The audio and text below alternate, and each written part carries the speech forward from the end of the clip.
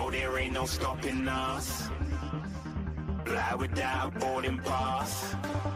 Couldn't catch me, I be moving fast. Call me a shooting star.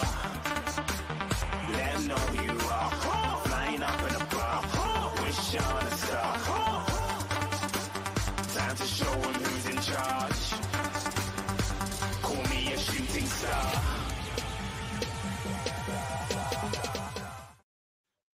Hello, everybody, and welcome to Release Statham TV. Hope everybody's doing well. I'm just sat here, right, and I've been thinking about that game for Leeds game yesterday, and we played well for 10 minutes, didn't we? We got a goal and we dropped off. Then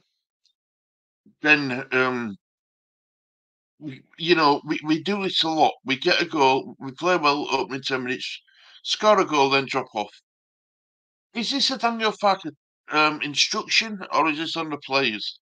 Because I know Klopp used to do it with Liverpool when he first went into Liverpool. He started like a bullet train, scored a couple of goals, and then dropped off.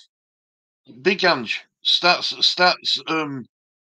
start at Tottenham, start really quickly, get a goal, and then start dropping off the pace. Is it a manager thing or is it a player thing? I personally think it's a manager thing. I think it's a case of get a goal, start like a train, get a goal, then drop off, preserve your energy, and then if we concede, then we go again. Now the problem is right.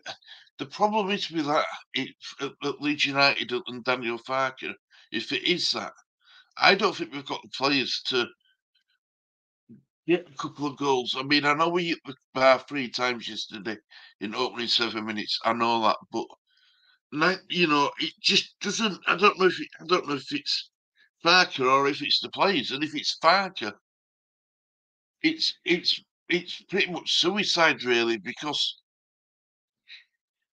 we haven't got the players to do it. We haven't got the quality to do it. Wolfie we're lacking his goals. Not like last season. It were all on Somerville. It just seems that I would have thought Farke and Leeds would have played to their strengths, and not this Gunno, everybody go Gunno, and it's just so it's been eating away at me. And I'd love to know what you guys think, but I genuinely believe this is a Daniel Farke tactic. I don't think the players that do this. I really don't, and it's concerning, guys. It really is concerning. Do you think it's a Daniel Farke tactic, or do you think it's on the players? Get your comments in down below, guys. I'll read them out. I'll read them and stuff. You know that. And thank you very much for watching Lee Statham TV. And until next time, have a great day. Speak to you all soon. Take care. Bye bye.